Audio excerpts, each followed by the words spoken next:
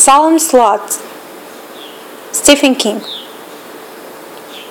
Los Zapatos, which means the shoes, a name that secretly pleased the man to no end, was a small village not far from the ocean. It was fairly free of tourists. There was no good road, no ocean view.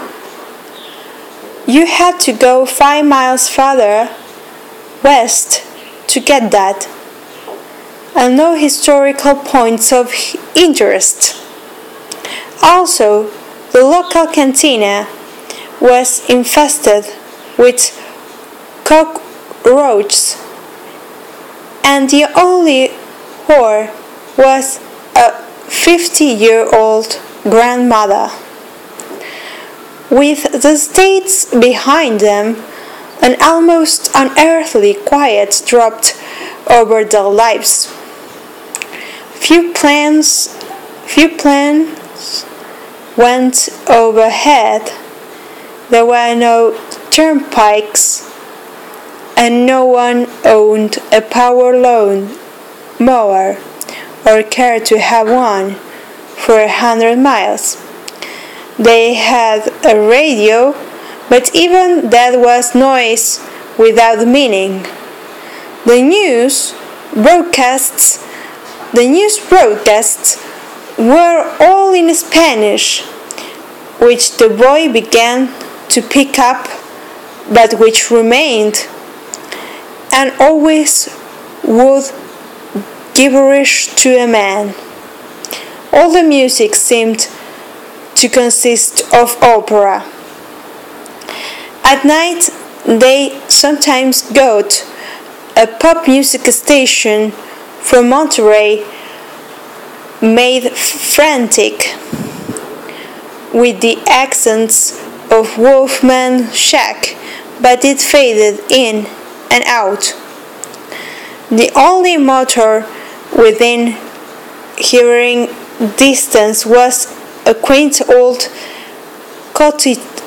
rototiller owned by a local farmer.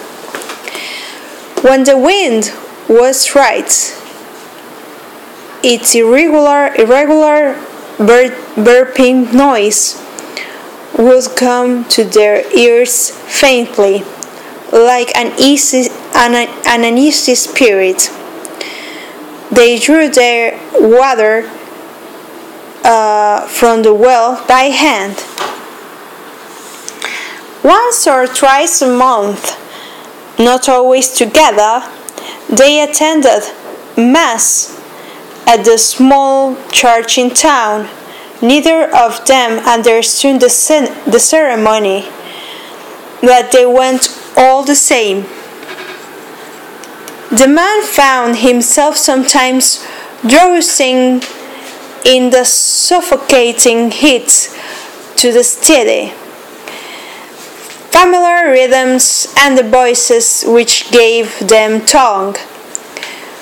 One Sunday, the boy came out onto the rickety back porch where the man had begun work on a new novel, and told him hesitantly that he had spoken to the priest about being taken into the church. The man nodded and asked him if he had enough Spanish to take instruction. The boy said he didn't think it would be a problem. The man made a 40-mile trip once a week to get the Portland, Maine paper, which was always at least a week old and was sometimes yellowed with dog urine. 2 weeks after the boy had told him of his intentions, he found a theater story about Salem's Lot and a Vermont town called Momson. The tall man's name was mentioned in the course of the story. He left the paper around with no particular hope that the boy would pick it up.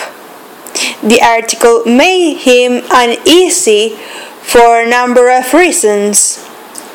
It was not over in Salem's Lot yet, it seemed. The boy came to him later with a paper in his hand, folded open to expose the headline. Ghost town in Maine? I'm scared, he said. I am too, the tall man answered.